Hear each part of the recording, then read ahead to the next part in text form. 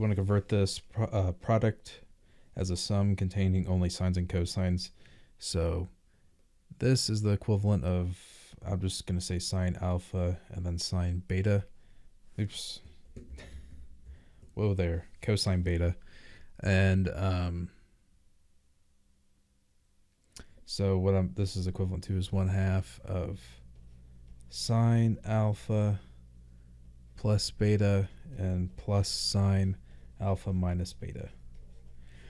So, and then for alpha, alpha is going to be 4 theta, and then beta is going to be 6 theta. So what I'm going to get is 1/2 of quantity sine, 4 theta plus 6 theta, and then plus sine of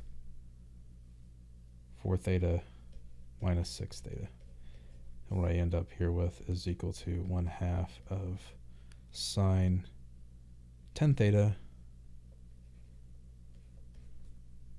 My 10 almost looks like a theta. And then plus sine of negative 10 theta.